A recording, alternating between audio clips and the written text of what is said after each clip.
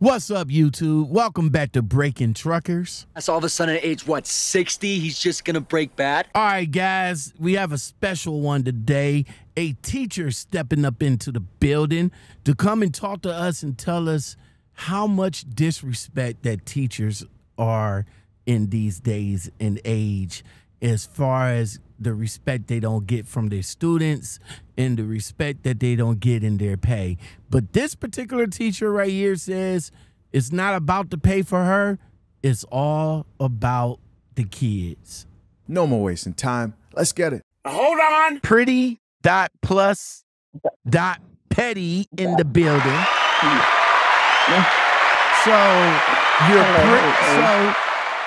So you're pretty. Yes. Plus size. And yes. you're petty like that. Yes, just a little bit. I don't understand why you petty? What you petty for? Like, what's going on? It's fun. I don't mean petty in the sense of being like tit for tat petty, just like joking wise petty. Petty. So that means if somebody get with you and says something out the ordinary, you're gonna be petty about it. My mouth is slick. Oh my God. But I try not to get out of character. Okay now. Everyone's not worth that energy. All right now. So we're gonna go ahead and we're gonna jump right into it. This video right here. I really need someone to help me fully understand this and make this make sense. Back in my day, they told us go to college, get your degree, and you'll live the American dream. You'll have a house with the picket fence and dog and all the nice stuff.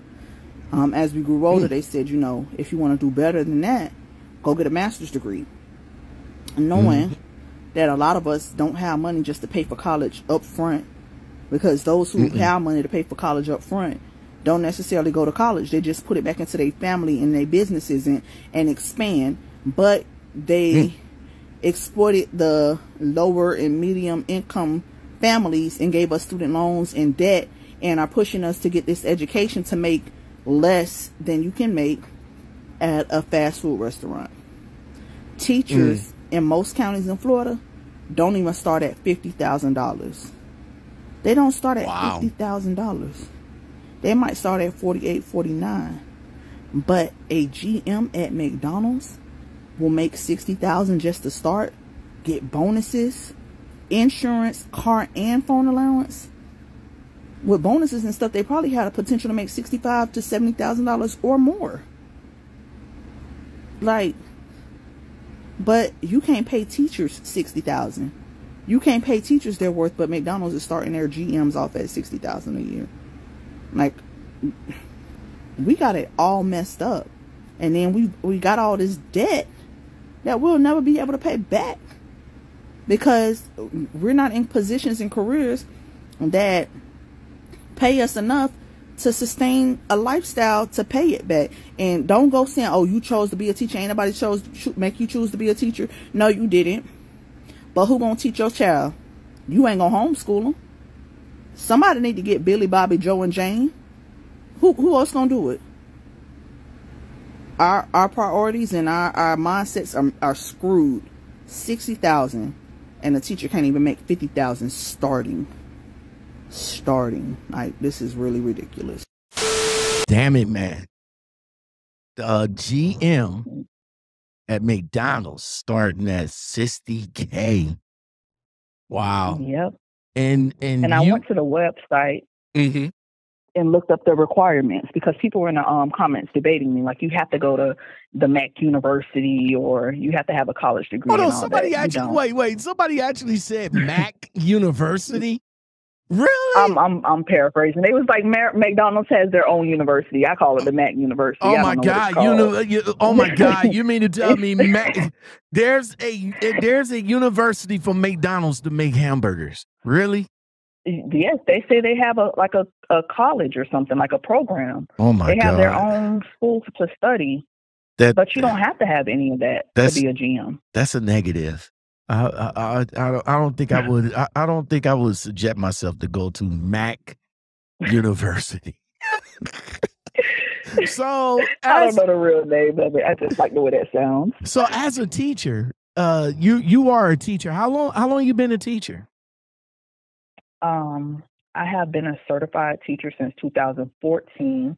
However, I've been teaching in the private sector since like 2007, 2008. Wow. And you know this, you know this for a fact that teachers don't get paid much. Yes, I've worked in 2 counties in Florida. Neither county starts off at $50,000 for first year teachers. Wow. And you know, some teachers who have been teaching longer than that make less than the first year teachers. You know, this been a theme throughout the years with teachers. Like, for example, you know, you got people, you got young men that becoming like basketball stars, athletes and stuff like that. And they, you know, they jump into the profession making well over 6 figures, while the teacher that they got taught by only makes $25K or 30 for that matter. Right. That's crazy. Society glamorize rappers and musicians and artists, but teachers who are often held to a higher standard in the public eye, like we can't do certain things on social media or out in the public for fear, you know, seeing a parent or something like that, and we'll be in trouble. The Bible thumpers. They idolize athletes and allow them to do and say anything, but us, we're held to a higher standard, but then they talk about us. Someone called us glorified babysitters. You know, I saw that. I saw that somewhere that they calling you guys glorified babysitters. And I would think that in these times that they doing it now, because I mean, the kids today aren't like us back in the day, man. I mean, when we went to school as a kid, as a child, we was held to standards of the school. And if we got wrong, we got capital punishment. We had the paddles, we had to go stand in the corner. You know, the teachers had a little bit more power, you know, to run their classroom than they do now. Like we got videos. We got videos of teenagers like literally fighting the teachers. That's unheard of. Yep. Right. We're less respected now in the age of social media than we were before. We are less respected because, for one, kids know that we don't make money. Maybe not on my level because I teach first grade, not in the elementary. Well, kind of fourth and fifth, the attitudes and things start showing up there. But they know there's not much you can do to them. There's not much. And in regards to the paddle and stuff, it's actually still not illegal in Florida. It's up to each district's discretion if they want to allow that to happen. But they are so afraid of the scrutiny that's going to come from the media and the community, and we've lost that village. School used to be a village. That so-called mama drama. Oh, you ain't going to paddle my kid, but your kid was bad though. Yep. You know, the kid doesn't listen. Yeah, you have kids who will destroy classrooms, and there's no repercussions. They will literally. I have seen kids throw chairs, throw crayons, throw everything in classrooms, like destroy the whole teacher's whole classroom, and they don't care because they know all you can do is tell them to pick it up, and they're gonna call your mom. And that's no service, because even when they go home, they're not going to get service by their parents. I remember when I did something wrong in school. I got paddled in school and still got, punished by my moms at home. Right. Like it was a double-edged sword with me coming up. I couldn't wait till I became a teenager and be like, yeah, man, you can't do that to me no more. But back then, the respectability with the teachers was more so than it is now. Right. It's no respect to the profession. by the children, by the adults, or by the communities we serve. Because to be called a glorified babysitter, it's funny because when COVID hit, the kids were at home with their parents, and the parents couldn't do the work. They were tired of the kids eating all their food. They tired of being home with their own children, but we're glorified babysitters. But you can't do what's called the new math. Right. You don't know how to do new math. The math, and, the math ain't mathing. Yeah, the math ain't mathing. It ain't mathing. You know, and if somebody was like, quit complaining or work at McDonald's, I'm job shaming. I'm not. What I'm simply saying is, as we were growing up, college was like a great achievement, and it kind of set you apart in society. Like, you're college educated, you get something with your life. But now that degree is kind of worthless because they used to shun you back in the day for saying, "Oh, you're gonna work at McDonald's, you'll be bagging groceries at Publix." But those people making more than the teachers making. The garbage men making more than the teachers making. And, you know, I'm not job shaming anyone. I'm just saying we have to do better for our educators.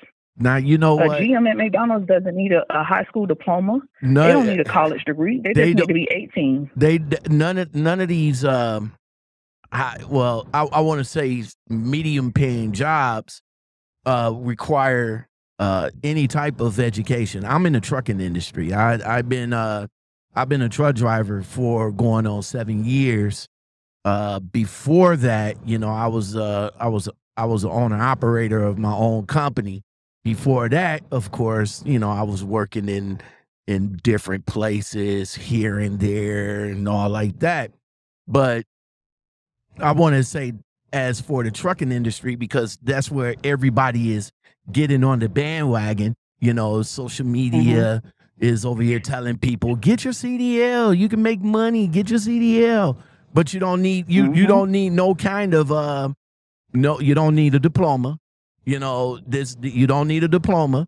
You don't need a master's or a bachelor's degree. You know, just come in, just come in, get your CDL, and boom, you're automatically in a industry that you starting off at $40K, but you can make an upwards of $100K with no education beyond 12th grade needed. My son just graduated college with a bachelor's degree in, I forgot what it was, but he went to school. You know, I was the one, like, coming up. I was told, yeah, go to college, get the better job, get the white picket fence, but first you got to go to college and get the better job, and then you'll get the white picket fence. Okay. Unfortunately, I didn't do that, but I passed that on to my son. Like, yeah, man, in order to get the better jobs out here, man, you got to go to college. You got to do this. You got to do that. He went, and in 2020, he graduated, and now, he looks at me like, bro, I could have did something else. I was like, you know what? I agree, because a lot of kids that's in college that's not doing nothing with their degrees, 10% of them is in trucking right now, paying that humongous college tuition back, student loans back. Right. So there's a lot of... Or if they have their degree, they're not even working in their field. They're doing something totally different. Exactly. So many teachers, last year, our school lost so many teachers in the school year. So that glorified babysitter and saying, oh, y'all have summers off. Now, when we were in school, we sat at our desk, we did our work. Now you have to tend to every child's learning style. You have to make the lessons creative and engaging. You have to have sensors. You have to have push in, pull out groups, small group rotation. All of that. I have 19 kids in my class. You have to make sure the lessons are catered and tailored to their different learning styles. If they're an auditory learner, if they're a visual learner, you have to do all of that. You have to create sensors. We didn't have sensors growing up. We sat down. The teacher taught at the board. We had our stuff on our desk, and that was it. We have 1,000 meetings. We are buying stuff with the money. They give us $301 every year to purchase things for our classroom. $301. $301. That's enough. $300. That's enough to buy school supplies for your class? For the entire year. We get $301. That's not including the decorations. Like, I have a copy machine in my room, right? In case I need copies on the fly. Okay. I have a color printer in my room just in case I need anything because the school doesn't supply that. I buy construction paper. I buy paint. I buy different things for projects. $301. I buy snacks. I do all of that. Pretty. Let me ask you this question. Let me ask you this hard question. And don't get me wrong, and I'm not trying to be offensive or anything like that, but if you're not making, if you're not making that, why continue to be a teacher? Why not go and try to find something else that's, I guess, I don't know. I mean, why not try to find? I'm gonna tell you two stories. I'm gonna tell you two stories because earlier in January this year, I struggled with finding my why. Like, what's my purpose? Why am I doing this? Where am I supposed to be? Right. So I struggled with that. In May, I was in the hospital for 15 days. Now, mind you, I teach first grade. And this was my first year. This is my second year at the school I'm at now. But during the year, I met some fifth grade girls. And I stopped them in the hall because they had mascara on their face. And I'm like, what are y'all doing wearing mascara at 10 years old? Throughout the school year, they came and saw me every morning. They did mascara checks. They checked in with me. How are y'all doing? How I'm doing? If I had food in my closet. When I went in the hospital, the teachers are texting me and saying, your girls are asking about you. What do we tell them? I say, just tell them, I'm in the hospital. We're working things out. Right. I got out of the hospital the day before school ended, and I drove straight from the hospital to the school. I pretended like I was still in the hospital. They had me on speakerphone, and I came out of the curtain, and the kids came running and crying to me. Mind you, I've never taught a single one of these kids. Okay. Just from my interaction with them throughout the year. That's one thing. The second thing, we were impacted by Hurricane Ian last month. Mm-hmm. We were out of school from September 26th, and because I work at a year-round school, my kids don't come back until November 1st. Wait, you talking about you talking about the major hurricane that just passed this year down there? Yes. Oh, Hurricane Ian. Yes. Oh, you from Florida? Yeah, I'm from Florida. Oh, okay. Go ahead, continue. So I was kept in constant contact with my parents. We have an app called Remind. And I was like, hey, I want to get the kids together. At this point, we've been out of school for 3 weeks. They're not coming back until November 1st. So I was like, I want to get the kids together. I call around. And, of course, like all the parks are down. The hotel conference rooms are full because you have FP and all the other people here. So someone suggested McDonald's. And the video's on my page, too. So I contact McDonald's, and they tell me, yes, I can reserve the back half of the restaurant. I transformed McDonald's into a Halloween party for my kids. Oh, that's nice. We were there for hours, and it's the little things. Knowing that I touched someone's life or something I said or done to someone impacted their life and they hold on to that, that's why. There's no dollar amount you can put on that. Yes, the money is nice, but money comes and goes. Teachers, but man. Teachers. Yep. You are the pinnacle. You are the pinnacle of a teacher, man. I mean, I got to give it to you. You are the pinnacle of a teacher because majority of teachers that take their job serious, they don't look at the money. They don't look at the aspect of it. They look at the fact that, look, I'm touching somebody. I'm of value to these students here, and majority of the students gravitated to you. So, man, shout out to you, man. Without even being and I go beyond that. You don't know how many kids I've taken home. I've done hair. I've bought clothes. I've done so much because, I didn't grow up with a silver spoon in my mouth, or I wouldn't have all these college loans. But I see me in these children who come from single parent homes, having been on food stamps, and sometimes you go home, mama not there because mama working her second job. Now let me. I've taken kids home, Now braid their hair and everything. let me stop you right there. Shout out to you for doing that, but you know, in these day and age, you know, kind of like taking kids home is like a touchy thing. I got first graders. First graders in elementary school students. I'm not taking no high schoolers home. Okay. Let me give that disclaimer. I am not taking high school kids home. I'm taking kids. These are all elementary age kids, no more than 10 years old. And I have their parents' permission. Okay. And I go to their house and braid their hair. Okay, because you know, some people will look at that as, you know, kind of weird. No. Like that. These are little kids. But, you know, it's crazy that we look at it as weird, but instead of just and seeing the true value of it, the pureness of it, you're helping somebody. You got kids who come to school with their hair looking a mess. How do you feel if I keep a brush, some hair stuff in my classroom, so when they come in and they need their hair combed in the morning, come over here. Let me get you looking right before school. And I'm the only black teacher at my school. So this is a predominantly white school. So none of the parents ain't coming up there to you with no foolery talking about, well, why are you combing my kid's hair? If I send my kid to school with his hair all messed up, I don't want you to mess with it. You didn't encounter any residuants from that? No. I get thanks. Parents will see me in the store without their kids and speak to me because they know who I am. Never had that kid in my class.